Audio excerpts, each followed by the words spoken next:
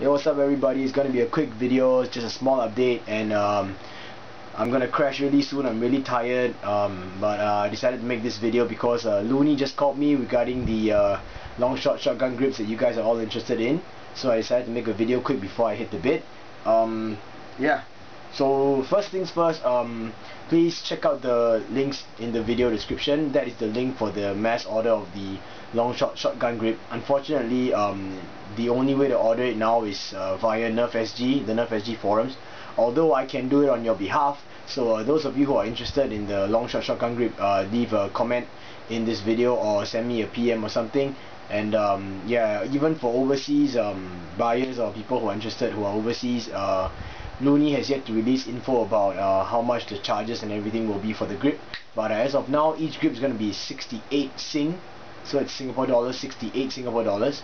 What else I know about it is basically that the grip will be casted in black, solid black, and I think the arms are going to stay in the unfinished metal coat. So yeah, I guess that's about it for now. Personally, I'm getting about 5 pieces for my own, and maybe to give to some people, I don't know.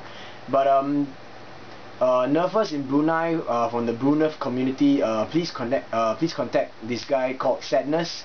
Yeah, he's the one in charge. Looney placed him in charge of the Brunei side, so if you guys are interested, please go look for him. Alright, so that's about it for the shotgun grips. I'm really excited about it, and if I'm not wrong, it's going to be out in about 2 weeks to a month. So yeah, just hang tight.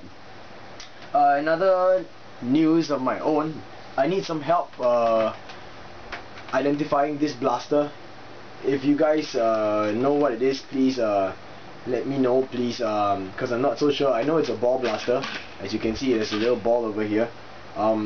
There's no markings on this thing besides that it says it's by Toy Biz Inc., which is the same company that makes all your old school like X-Men toys and stuff like that. And this was made in 1993.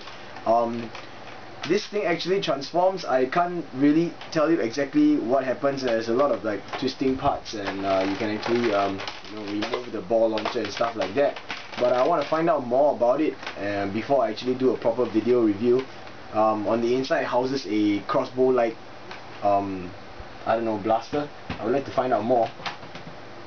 Another hand, I got this manta ray off eBay, really cheap, dirt cheap. I've just finished, not really finished, I'm in the midst of modding this eagle eye, and I'm wondering if is there anything else on top that I'm missing. It's the first time I mean, this is my second eagle eye, but it's the first time I see one with the cover over here. And then I'm also working on I've actually finished the Defender T3 from the Cyber Strike series. I don't have the arrow launcher area, but as you can tell, I've removed this. I've done a plunger extension draw. As you can see, it's like now it draws about this much. It's pretty long draw now. Yep. And oh, sorry, something got caught somewhere. It's okay. And my next video will be on this cute little thing called the mortar pistol. As you can tell, I've already done some couple of work to it, but what exactly it is, I will not show you now. Yeah, in order to maintain suspense. So anyway, that's about it for now.